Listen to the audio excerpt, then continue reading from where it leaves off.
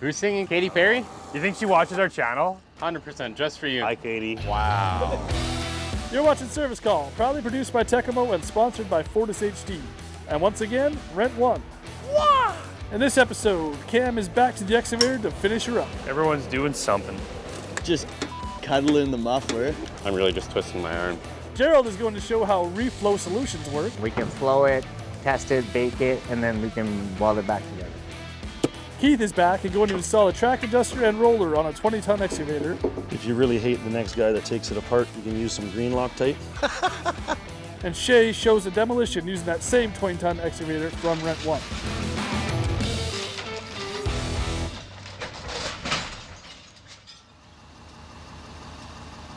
Hello? It's your boy. Pretty much, she's running. I'm just putting the final drive cover on right now. Yeah, final drive's going on. All the little bits and bobs are going on. She's back together though, like in one piece.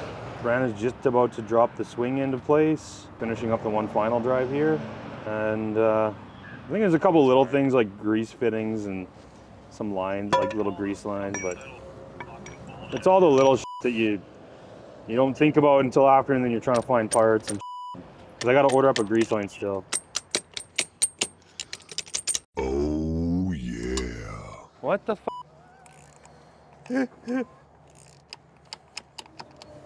What a dumb spot for a fill plug. Like, they knew they were gonna have a gear there. Why didn't they just put a plug in the middle or like here? Oh, this one's done. That only took like 3 hours for me to do. I still gotta put the rest of those bolts in and torque it though.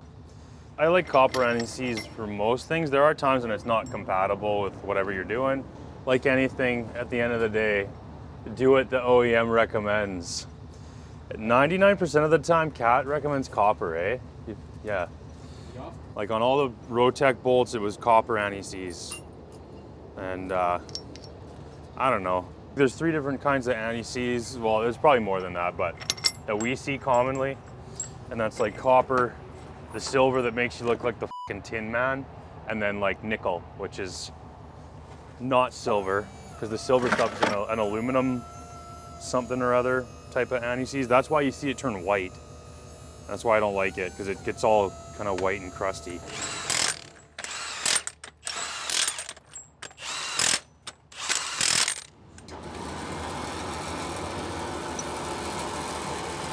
What are you working on right now?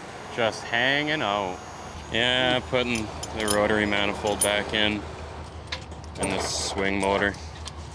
Lefty loosey. Everyone's doing something.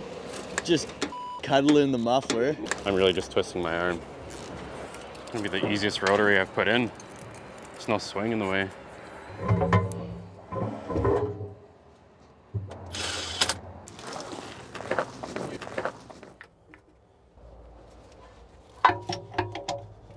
Perfect for these.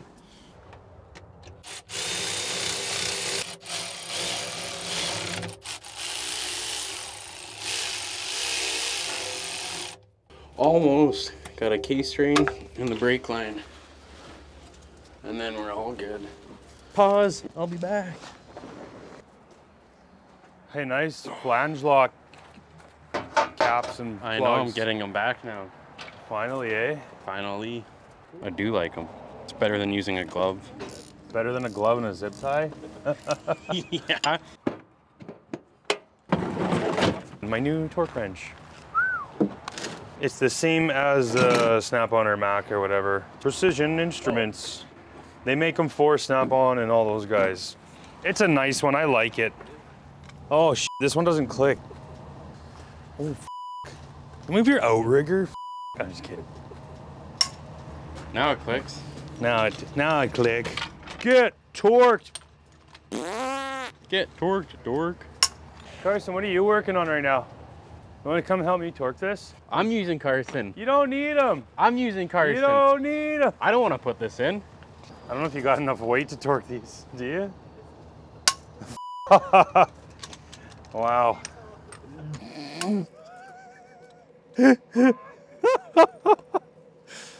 You're small, dude. Oh, shit. You need more gravity in you. I try, it doesn't really work though. Gotta eat more. I eat all the time. I eat out all the time. What are these going to? 600. That means I weigh 600 pounds almost. No, you weigh 600 divided by 4. So, What is that? can you figure it out at home? Like 150 pounds? That's more than I weigh. Well, you're giving her a little bit of inertia too, so. Yeah, I'm about, inertia? I'm about 130, so I got about 20 pounds of inertia. There we go. We'll do the other side now. My name is Gerald, I'm the shop supervisor here at Reflow Solutions, small family-owned business.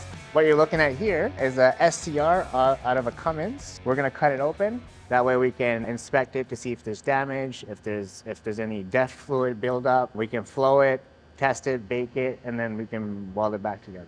The heat shield's usually on, so what I did is I cut the welds off the heat shield. I'm gonna pull the heat shield off, and then what I'm gonna do is get a cut here and a cut here. That way we'll get access to the 2 cores that are inside. All right, let's get started.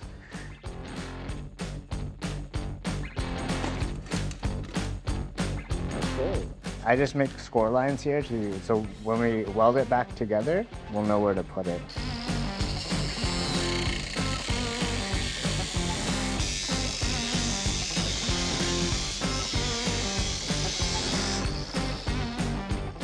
So here we have the 2 cores that are inside the SCR. Some of them come with 1 core, and this particular one comes with 2. The SCR is supposed to just keep the knocks down, and it'll just fill with ash. I will try cutting this side now.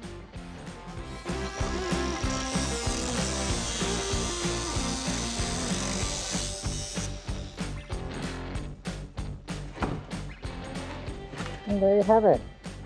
The reason I cut 2 cuts on this side is because this has like a little gate and you can't stick the air hose in it. It'd be harder to clean. If you're cleaning the DOC and DPF, you'd want to clean the SCR too.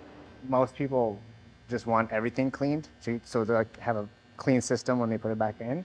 But for example, so this is a DOC, this is a DPF, and this is the SCR.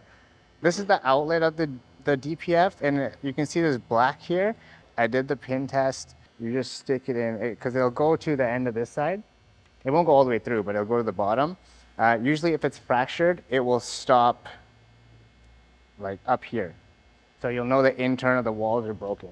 In this case, it could be that it's so plugged that it's going through and it got all this black. So this one, that's why you would bake the SCR. Okay, so that's the SCR part.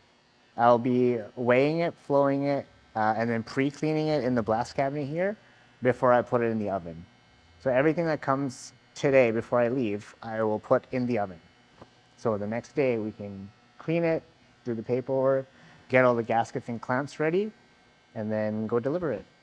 And weigh 31, 138. So that's the flow. So it's at 2.2. If we restrict the flow, it will go up. So if you think of the DPF, the more soot that's in there, the higher that number will be. So that was 135. And that's it for the SCR. So this and these are together. So this is the DPF. This side will always be black. This side would always be white. So 220. And the weight is 3824. If this side is ever black, it could be 1 or 2 things. Either it's so plugged up that it's coming through the sides or through the walls, or it's fractured. 9 times out of 10, they're fractured. Here's a perfect example. The same filter, the outlet, this is black. This is 100% no good.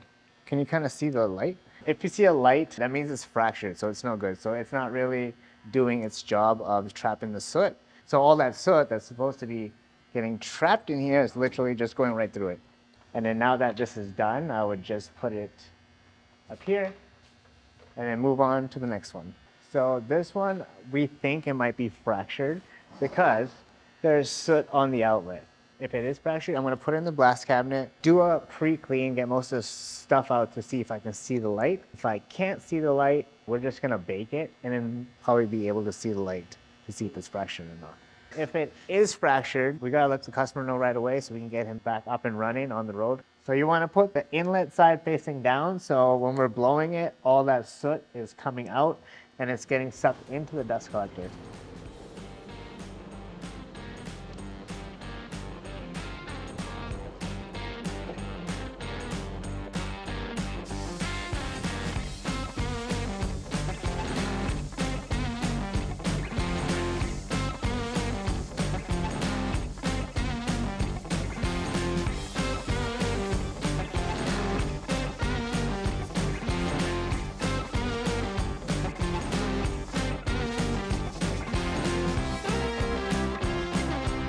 Still gonna be black until after we bake it.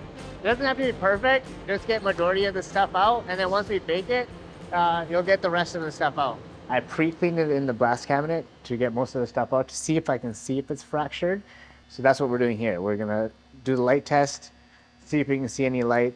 So now, yeah, so it's fractured. So I don't know if you guys can see this, but in this, between my fingers, for sure, it's fractured because you can see the white light. Once you know it's fractured 100% and you know for sure, there's no point of doing any of this. Yeah, so in this case, because it's fractured, we gotta let them know right away so they can make a decision whether they want to get a new one or not and move forward. So for this one, the customer is being informed, so he most likely will buy a new one. And then now, I just pre-cleaned the DPF and now I'm gonna load it in this oven.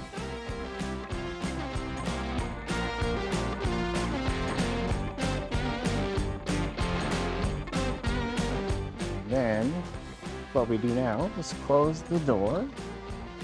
Okay, and it's OEM, quarterite, okay. All right, everything's loaded. It's ready to go. It's gonna bake tonight and we'll see you guys tomorrow. Now here's Keith. He's gonna show how to change a track adjuster on the excavator. Pay attention, young bloods. He's a wealth of knowledge. We're gonna need to split this track. I know you guys probably don't have a track press, so we're gonna do this manually with a pin driver and a sledgehammer.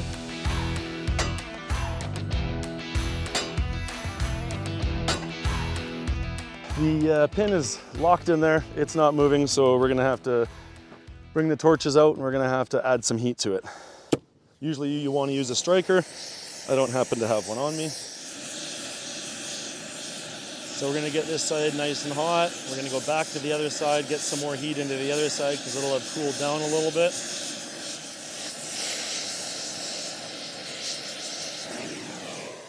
Jake.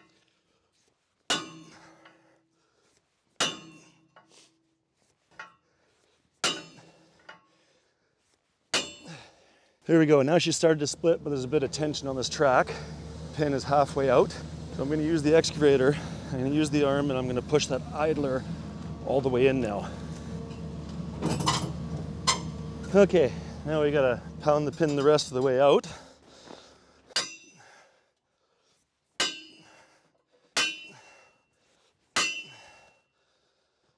It should be out far enough that it may fall now.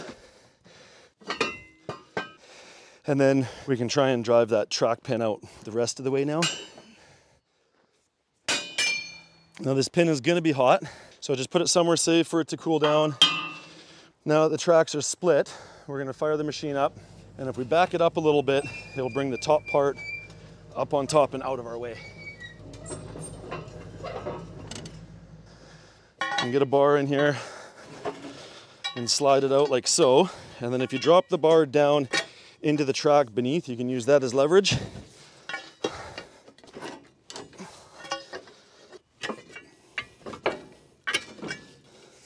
Looks like it's basically out all the way, but let's see if I can lift it.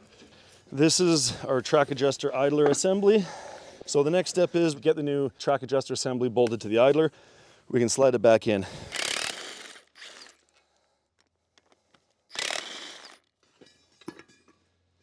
Now the reason we're changing this track adjuster is because you can see the spring is actually broken here. So that track adjuster is basically scrap. There's no point in rebuilding it. The labor costs more than just replacing it.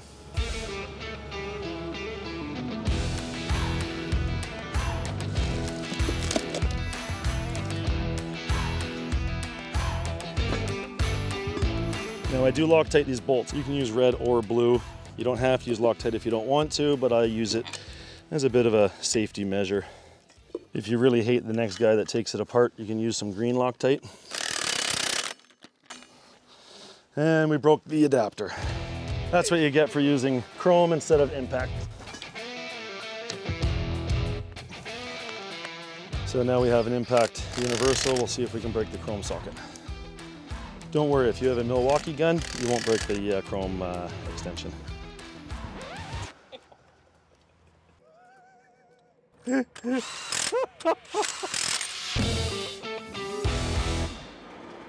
It's going. Look at that.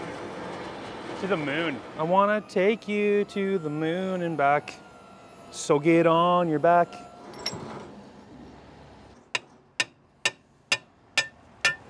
All the bolts are out. Ooh, that's so good. I'm on the edge. Who's singing Katy Perry? Are we singing Katy Perry now? What do you got against Katy Perry? What's wrong with Katy Perry? You think she watches our channel? 100%, just for you. Hi, Katy. What's up, Katy, my lady? Ooh, baby, you're a firework. Wow.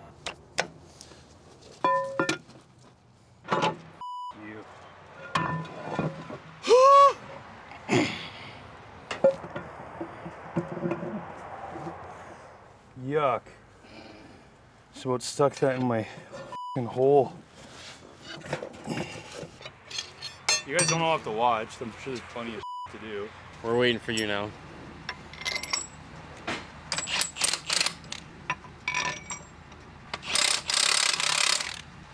Oh, my beans. Oh, straight through my soul. I think I'm gonna buy a hydraulic torque wrench now.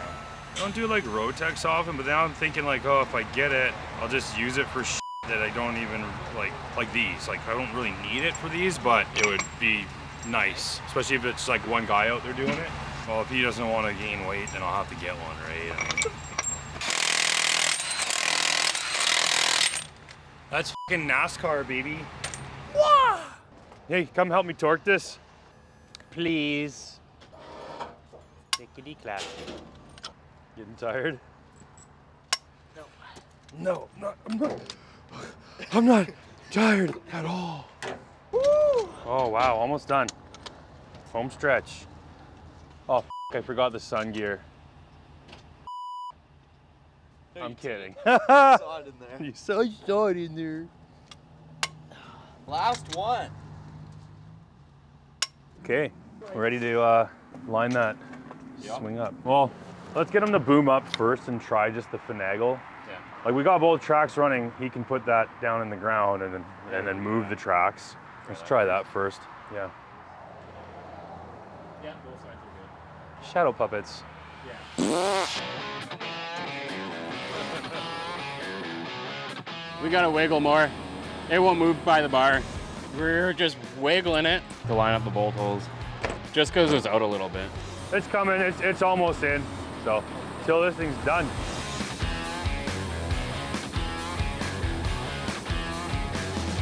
Success. Now we gotta put all these back in.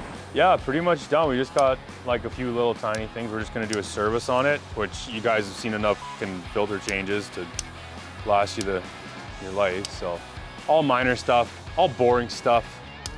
The fun part is done.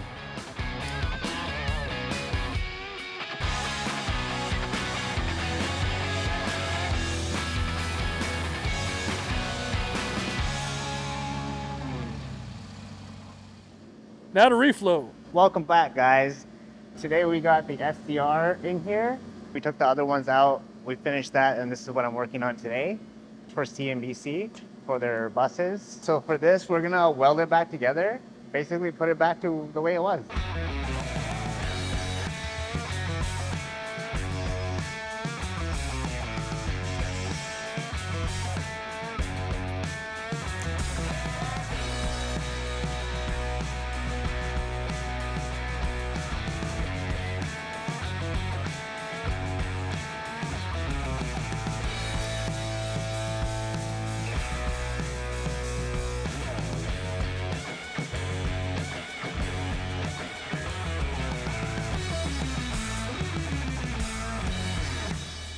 And now it's welded.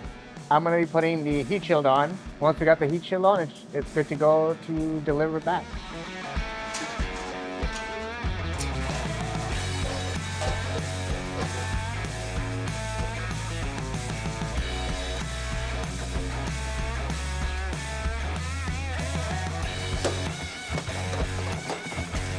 Once again, this is the process of a cut and weld of an STR. This is gonna get shipped back to the customer. My name is Gerald, I'm the shop supervisor here at Reflow Solutions, and if you guys have any questions, let us know.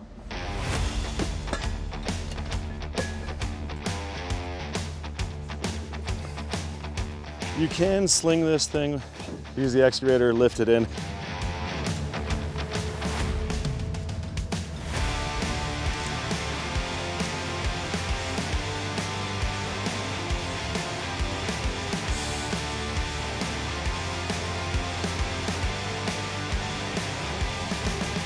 I'm gonna give it a push with the excavator.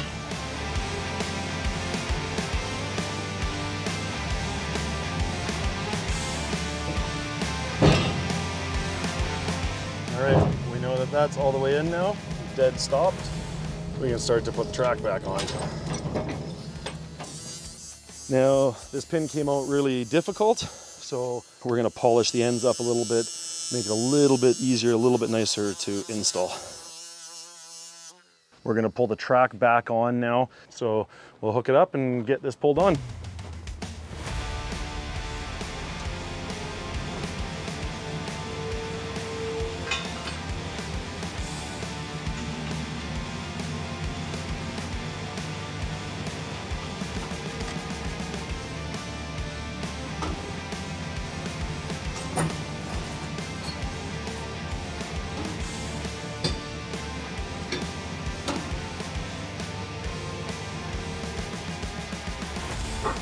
So now we have to get these two to line up.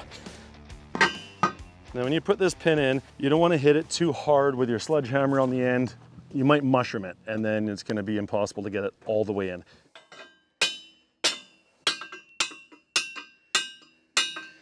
Okay. We can use the track pin driver and the sledgehammer to drive it in the rest of the way. Now that the track master pin is in, the track is connected, we can lift that side up, we can put some grease, the grease valve back in, add some grease and adjust this track. To check the track tension, click the link in the description. Each make and model requires a different track tension, so refer to your manual. And that's how you replace a track adjuster on a 20-ton excavator. And to end it all, Keith's going to show you how to replace a roller without splitting the tracks. Now you don't necessarily need to loosen the track, you can if you want. I'm going to do it without loosening it. So here I'm high enough to get this off, no track tension on it.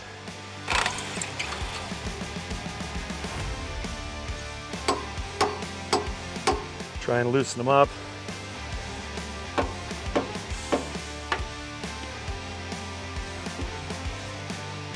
So this roller is what we call the stub shaft. It's sticking out the back.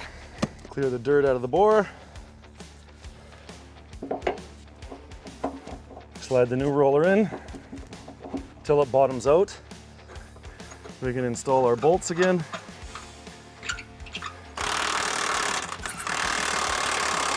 Make sure the bolts are nice and tight. Pull our bottle jack out and lower the track on.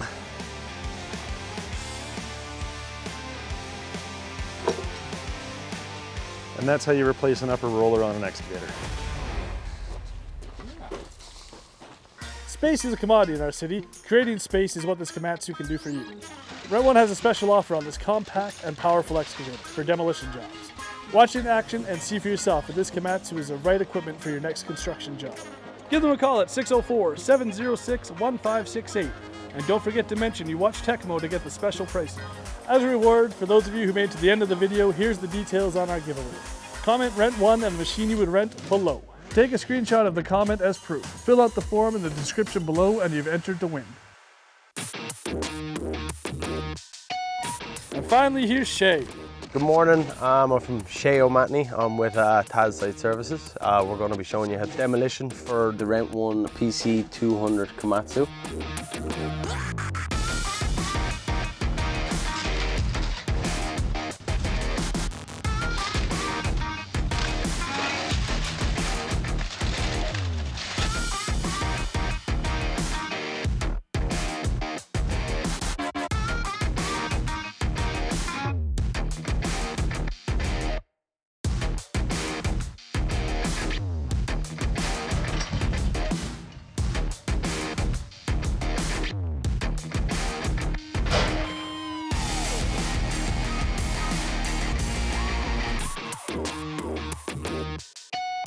watch the full demo video, head over to Rent One's YouTube channel or click the link in the description. We've just completed the demo. I hope you've enjoyed the video. Thanks very much. For those of you asking, loot boxes are back in stock for a limited time only. Buy some merch. Hats, toques, beanies. Who calls them beanies? If you can't buy merch online, joshd@fortishd.com. Send me what you want. I'll see if I can help you out. Hi, I'm Keith, and I'm gonna, well, hold on. I'm still half asleep. Too much McDonald's. For those, I never screw up a fucking take. They call me the one take wonder.